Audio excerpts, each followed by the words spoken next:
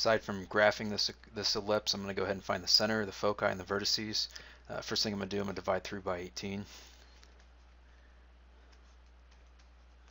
Do this. So I get x minus 3 squared over 2 plus y plus 2 squared over 18 is equal to 1. So my center for this, just go ahead and do these.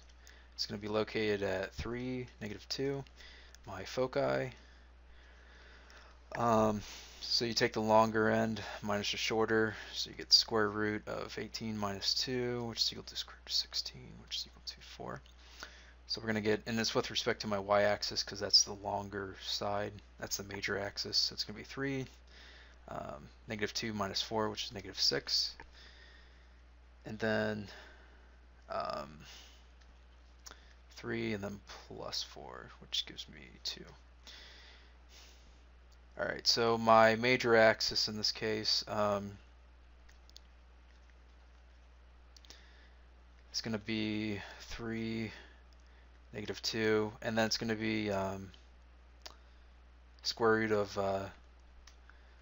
18, which is 3 root 2. I get 3, negative 2 plus 3 root 2. And then my minor axis is just the square root of 2. Alright, so I'm going to go ahead and put my center here. So 3, negative 2. So my center is root 2, or my minor axis, root 2. And then, so for a major axis, oh, that's wrong. Sorry about that. There we go. So then 3 root 2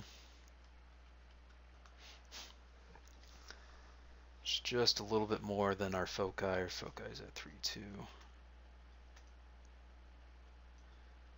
Our vertices are right about there.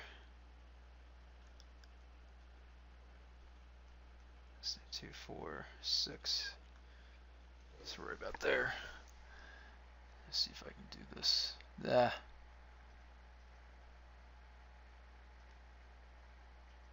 And there we go. That's it. I think I did it right. Yep, looks good.